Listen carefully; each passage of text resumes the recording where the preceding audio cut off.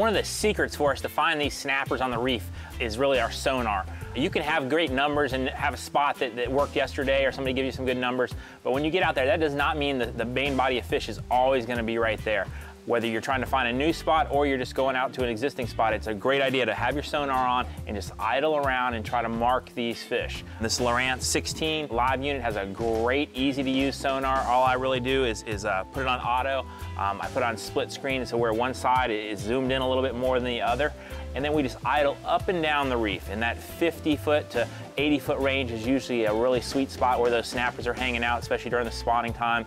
And we will mark those fish. When I see a great cloud of fish, I'll mark it on my GPS, actually mark the spot. And when you find these good marks, just go up, tide them a little bit, drop that anchor down that same depth of water, and that current flow should take that chum right back to them. Whether you're sandballing or just regular chum, they're gonna respond to that and come to you. So really the big key to find these schools of fish is their sonar. Spend the time, don't just go out and drop anchor anywhere somebody tells you, spend the time to look around. So the unit we're using today is the Lowrance HDS Live unit. It's a 16-inch, has a super easy to use sonar. It's very accurate, great detail, really trust it.